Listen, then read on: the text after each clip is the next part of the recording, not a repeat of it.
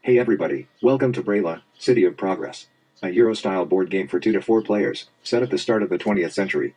As one of the keen businessmen and women of the age, there's never been a better time to fulfill your aspirations. Start new businesses, get involved in international trade, build monuments throughout the city, earn wealth and glory. But no one can thrive on their own. Each is but a small part in a much larger ecosystem. So, balance during the game, personal gain with public benefit and development. You play as one of the 6 historically inspired characters, each with their unique player board, offering different businesses that you can create in a unique combination of private actions. As you play, you'll get a chance to fulfill up to 4 player story cards, writing a different history for your character each time. On your turn, you will play an action card from hand, execute different public or private actions, gain bonuses, and then draw one new card. Play then passes to the next player. The game ends when at least 2 of the 4 endgame conditions are met. The objective is to be the player with the most VPs at the end of the game. They can be won instantly, throughout the game. There are also several means to earn bonus VPs at the end. I will explain them in further detail later. Let's set up the game. Start with the game board, set in the middle of the table. If you look at the map, you can identify 3 types of sections. Sector, a vertical section, like this, or this, denoted by number. Zone, a horizontal section, like this, or this, denoted by letter. Neighborhood, found at the intersection of a sector and a zone, like this, or this, denoted by a combination number plus letter. Place 1 bonus token face down in each neighborhood of the city. Shuffle the contracts into a stack. Draw 2 contracts and place them, along with 2 visitor meeples in their designated areas of the board. The visitor meeple area is called the river station. Set up the local market. Place 1 cube, of the color indicated by the top row, in the highlighted position within the column, thus setting the initial value for the commodities. Shuffle the bonus VP cards into a stack. Draw 4 cards and place them in their indicated spots, on the top left corner of the board. Shuffle the monument cards into a stack. Draw 3 monument cards and place them in their indicated spots, in the top right corner of the board. Shuffle the action cards into a deck. Place it next to the board. Next we'll draw 1 action card, in turn, for each of the 4 action cues, and, if its color matches that of the cue, we'll place it there. Draw 1 action card and place it into the central open business queue. Since all 3 colors are associated, any card you draw will go here. Next, another card for the bottom left queue. Since it's orange, it does not match and we return it to the bottom of the stack. Next, for the bottom right queue, it's green and it matches. We place it into the queue. Finally, for the top right queue, it's purple, it does not match, so we return it. Set the economy, culture and reputation level of the city at 1. Place the resource cubes, the money and the monument tokens in piles or stacks next to the game board. Each player chooses a color, then places a disc in their color on the number 1 spot of the VP track. Each player either chooses or randomly selects a character player board. Then, each player receives in their color 9 business HQ meeples, numbered. 7 external partnership agent meeples. Each player takes from the supply the starting resources and money indicated on their player board. They also place a colored disc on the influence track, at their starting value. Shuffle the player story cards into a deck. Each player draws 5 action cards and 6 player story cards. Gameplay plays in turns. On your turn, select one of the 5 action cards in your hand and play it into one of the 4 action queues. There are 3 ways to play an action card: as a public action, as a private action, or to gain the bonus printed on the card. At any point during your turn, you can also complete one of your player story cards. Finally, draw a new card. The core of the game is driven by the action cards. They have several areas. Color determines the type of public action you can perform with this card. The queue in which you place it determines the actual action. Orange, economy. Purple, reputation. Green, culture. The icons printed in the bottom section show the private action you can take. Play either one or both of the private actions. Bonus, that is gained when playing the card for its printed bonus. Can be influence, money or commodities. The game board has 4 action queues. Each queue has 2 card slots. Depending on the initial setup, some slots will be filled, some will be empty. On your turn, play a card into an action queue. You can play a card into a queue that's already full, bumping one of the existing cards. I'll explain it in detail later. The queues are unique, each with their own public actions available. This queue allows you to open a new business in Braila. It accepts any color of card: purple, green, orange. This one allows 2 actions. First, access the local market. It requires an orange card. The second is build a monument. It requires a green card. Here, the first is advertise the city. It requires a purple card. The second action is sell to boats fulfilling contracts. It requires an orange card. The first action here is invest in progress, requiring a green card. The second is form new international partnerships. Requires a purple card. The progress levels of the 3 aspects of the city influence the power of public actions. They dictate how many times you can perform it. For example, if culture is at level 2, you can build 2 monuments with 1 action or open 2 cultural businesses. Whenever you play a card into an action queue, you can do it in the 3 ways outlined above: public action, private action, or gain bonus. As mentioned, you can play a card into a full queue, i.e. both slots already occupied. Whenever this happens, you'll bump out an existing action card from the queue. Choose which of the two cards to bump out. Put the bumped out card aside for the moment. Then, play your action card into the queue, as usual. Next, take the bumped out card and play it into a different queue. You're again presented with the same three choices to play it. If this card has any business HQ meeple on it, the owner of that business can now place the HQ meeple in the city, even if the meeples is yours. You cannot play it back into the queue from which it was bumped out. The three types of public actions available are culture, economy, and reputation. Each includes three unique actions. Culture, invest in progress, build a monument, open cultural business. Economy, visit local market, sell to boats, open factory. Reputation, open new international partnership. Advertise the city, open reputation business. Let's look at them one by one. Invest in progress. Play a green action card into this queue. Pay the cost of the upgrade level for the aspect you want to progress. This symbolizes the resources necessary for research, development, and execution. The cost is shown as the second column in the three boxes representing culture, economy, and reputation. Apart from empowering public actions, investing in progress unlocks the gain bonus VP card private action. Finally, move the progress level indicator one step forward. Next, construct monument. Play a green action card into this queue. Pay the cost of the monument you wish to build. Then place the monument into one of the hexagonal monument locations around the city. You instantly gain the VPs depicted on the monument card, as well as any additional bonuses.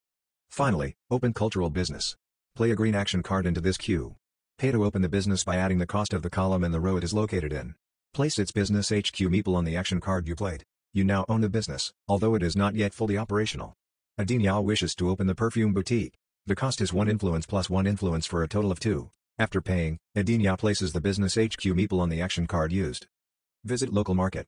Play an orange action card into this queue. You can now buy or sell commodities. The economy progress level determines how many types of commodities you can trade. You cannot buy and sell the same commodity in the same turn. To buy, pay the cost according to the local market table for the quantity you want. Take the resources from the supply. Then increase the price by 1 unit. To sell, return from inventory the quantity you wish to trade. Receive money for the discarded quantity. Then decrease the price by 1 unit. Sell to boats. Play an orange action card into this queue. The economy progress level determines how many contracts you can fulfill. Discard the required money or commodities from your inventory. Then, gain the benefits depicted on the contract tile. Put the tile at the bottom of the stack and do not draw a new one. Open factory. Play an orange action card into this queue. Pay to open the business by adding the cost of the column and the row it is located in. Place its business HQ meeple on the action card you played. You now own the business, although it is not yet fully operational. Dumitru wishes to open the mill. The cost is 2 coins plus either 1 influence or 3 coins. He chooses 3 coins, for a total of 5. Paying the cost, Dumitru places the business HQ meeple on the action card. International partnership. Play a purple card into this queue.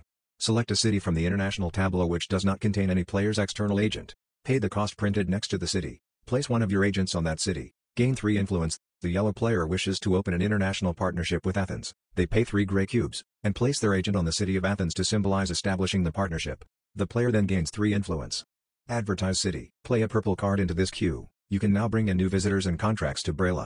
Use existing international partnerships, disregarding which player actually established that connection. The number of international partners you can advertise to is equal to the reputation progress level. If there are no international partnerships yet established, you cannot use this action. To advertise, you spend influence. Use 1 or 2 influence per partner. For each 1 influence spent, you may bring in either 1 contract or 2 visitors. Braila has 3 international partners, Athens, London, and Barcelona. The reputation progress level is 2. 2 partners of the third of may be used, and a maximum of 4 influence spent. For example, with 3 influence, you can bring in 1 new contract and 4 visitors to Braila. Open reputation business. Play a purple card into this queue. Pay to open the business by adding the cost of the column and the row it is located in. Place its business HQ meeple on the action card you played. You now own the business, although it is not yet fully operational. Nedelcu wishes to open the insurance company. The cost is 2 influence plus 2 influence for a total of 4. Paying the cost, Nedelcu places the business HQ meeple on the action card. The second way to play action cards is to perform private actions. In this case, only the color of public actions associated with a queue limits where you can play a card. Let's start with your player board. The picture, name and historical facts about each character. The influence tracker. Each character's starting money, commodities and influence. The column component of the cost for opening a business. The row component of the cost for opening a business. A combination of 9 businesses, of 2 types, unique to this character. The diagrams show how each business works. Your 3 available private actions. Each private action has a color and symbol. These include activating your businesses and gaining a bonus VP card. When you play a card as a private action, you can take either one or both of the matching actions from your player board. Let's check out the private actions. Activate your cultural businesses, identifiable by their green border. If there are no visitors at the river station, you cannot activate any cultural business. To activate cultural businesses, choose from hand one card containing the icon Activate Cultural Business has on your player board. Play it into any queue which allows the card. Discard the required commodities as per the business diagram if any. Use the indicated number of visitors. Gain the rewards.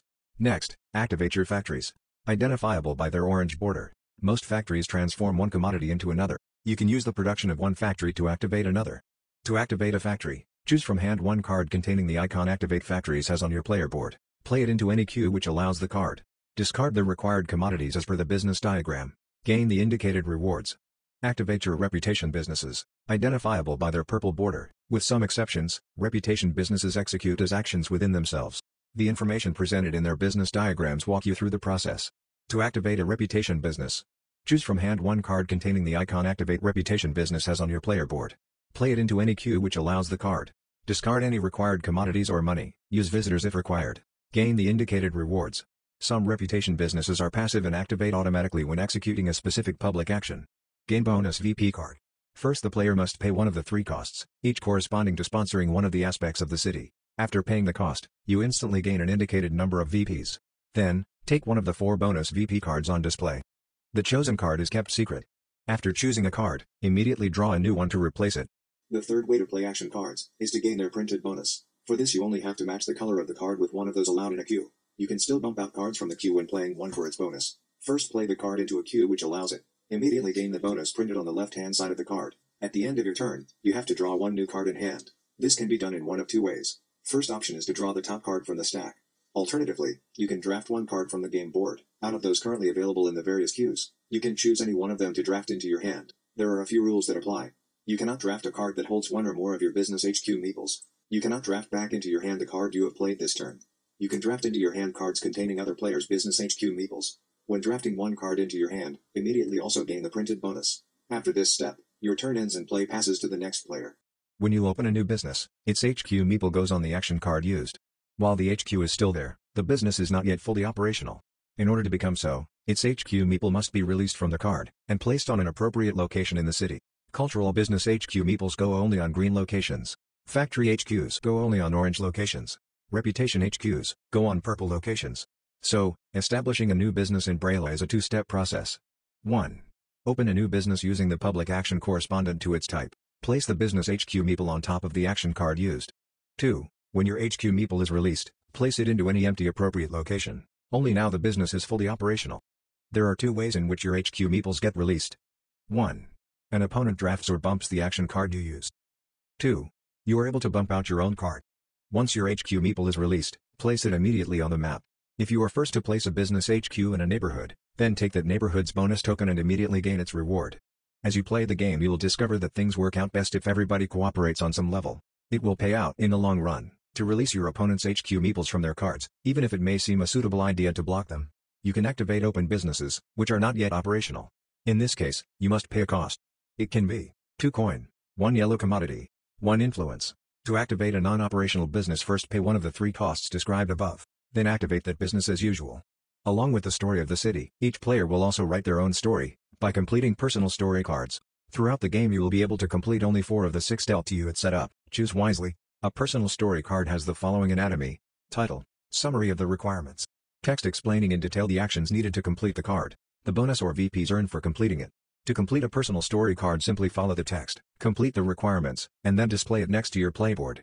A personal story card can be fulfilled at any time during your turn, even in the middle of an action.